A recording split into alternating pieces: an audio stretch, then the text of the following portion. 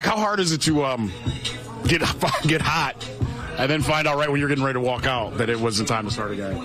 Yeah, I mean, it is what it is. Rain delays are always tough. You get hot.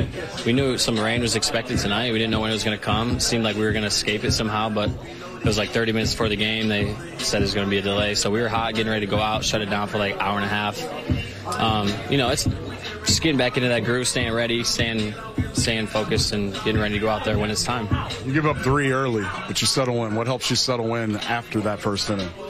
Just continue to attack and be aggressive. My pitches were good, and even those hits that they scored on they weren't hard hit balls, so I was just going to keep trusting my stuff and keep going at guys. You're getting low contact, but the contact rate isn't high, so how frustrating is it to see the balls roll through and not let that take over? Yeah, I mean, it's always tough, Thankfully, we're so good, man. There's never a doubt in my mind, even when those runs scored, that we're going to come back and win. So it's, even just a little bit getting those balls a little bit lower or just executing a little bit better so those balls that we're ahead in the count can be a strikeout as opposed to bleeding through the infield.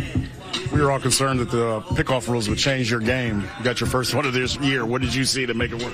Yeah, no, I mean, I was watching him this last game, and I was watching him even as I was coming up. I seen him taking his steps, and I just waited for that last move, and I just turned right when he went. So I still got that in my pocket. You think you built off the Seattle start coming into this one, Zach? Yeah, definitely. Just continue to throw strikes. We're getting ahead in counts.